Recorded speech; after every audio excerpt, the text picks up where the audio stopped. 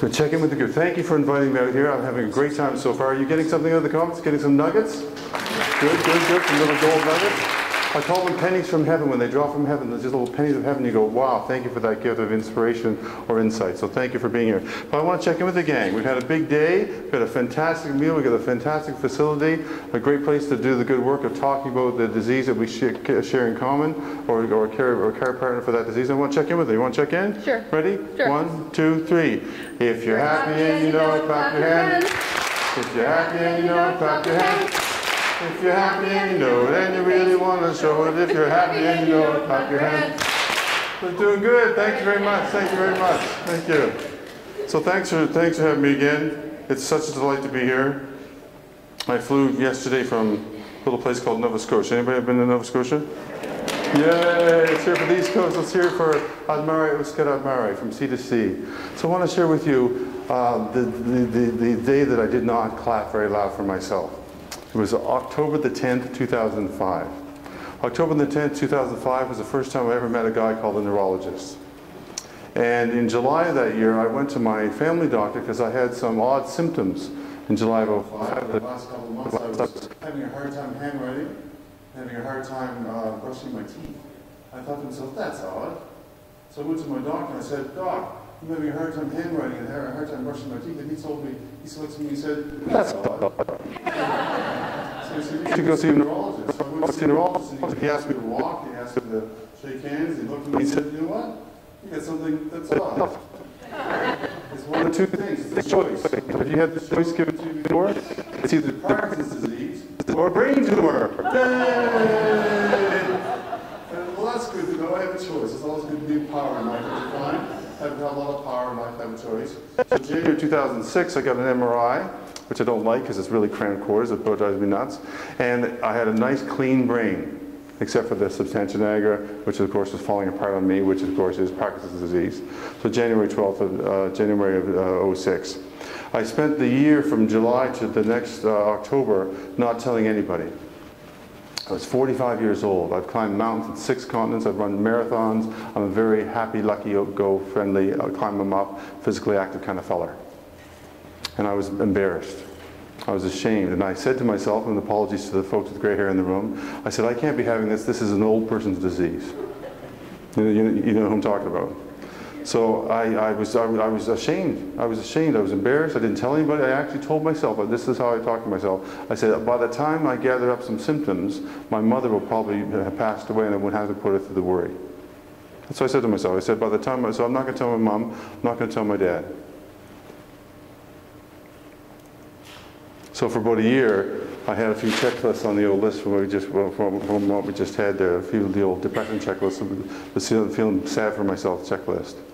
Until October of 2006. And I'll tell you about that story when I come back to it again during our talk. So what I'd like to do with you, to beg your indulgence, is to share with you 4 dimensions of living well with Parkinson's. I've been at it for 5 years now. I am a motivational speaker. I travel the world talking to folks about life and motivation in general, but with the added bonus of being a Parkinson's specialist, because I'm a specialist now. We're all specialists in this area. Of course, I'm a specialist. Then I had that other layer. So it's been my delight to be able to travel to different Parkinson's associations and share a bit of a message from, as a motivational speaker, but also as a person living with and thriving with Parkinson's disease. Oh, you meant striving. No, I meant thriving. I didn't mean striving, I meant thriving. I want to share with you how to live well in my short lifespan of 50 years, how to live well with this disease, and also the message, of course, is for the caregivers, all the care partners out there, because they are our unsung heroes. So, beg your indulgence, I'd like to share with you 4 dimensions of energies, 4 dimensions of living well, 4 places of ways that we can look for the source of juice for our lives. Would you be interested in that? If so, please say yay. Yay! Can I hear hallelujah?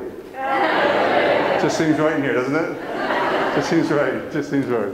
Now here's the quote that I want to share with you. It's a Robert Frost quote. It's a true or false. It isn't the mountain ahead of you that wears you out. It's the grain of sand in your shoe. True or false? Yes, it's the little things, eh? Those little things that gather up and gather us all up, and then drive us nuts over the course of time. We can handle the big stuff. Some of you have lost your jobs. Some of you might have been divorced. Some of you have had a diagnosis. That you can handle that stuff. It's those little things that sort of pick away at you that cause you stress and distress. So I want to share with you some thoughts and ideas around how to manage these 4 different areas of our lives. But I want to give you a little test. You know, the doctors were good about testing and the background testing stuff. And I want to share with you a little test that I've discovered around our levels of stress. You know, when you get stressed out, you produce cortisol. We were talking a lot about brain chemistry, right? You know that the brain's a pharmacy.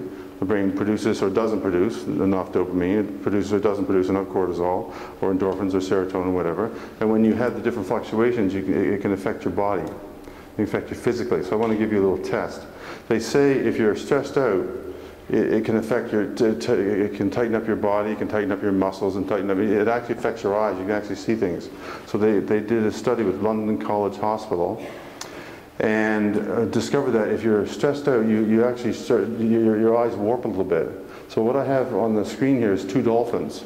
I'll step back so you can see it. I have 2 dolphins and they're jumping out of the water exactly at the same time. And if you can see, there's no difference, they're the same dolphins, right? But if you can see 2 differences between the dolphins, you're moderately stressed out. You see 3 differences, you're maximum stressed out, so you'll have to stay here for another week. Just take it. So I'm not going to do a show of hands, I'll just show it to you. So here it is. How you doing? How you doing so far? You okay? You should be pretty calm. You've had a nice day to calm, but you should be pretty not too stressed out. So that's a good stress test for your body, because it's really important to get in touch with your physical body.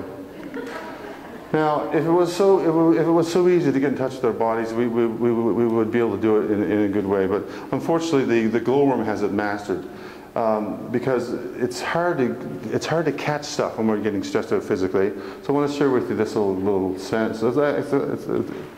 It's a quote. It's actually a song. I wish I was a glowworm. A glowworm's never glum. Because how can you be grumpy when the sun shines at your bum? Now, next time you see Katrina, you say, Katrina, you're glowing, girl. You must have had a good weekend. So she knows she's doing okay. If it was only so easy. We have to be really in touch with our bodies to understand that. So I have a little question for you. Would you be so kind as to pair up with somebody, someone that you like, hopefully? If you have 3 people, that's okay. I'd like you to share the following question. What's your favorite body part and why? Oh, on your body. On you. Now, there's a temptation to say the brain, so go ahead, but beyond the brain, 2 minutes to discuss, have a little chat, then we'll have Vanna come around and see what you got to say. What's your favorite body part and why on you? Favorite body part, go ahead, have a chat.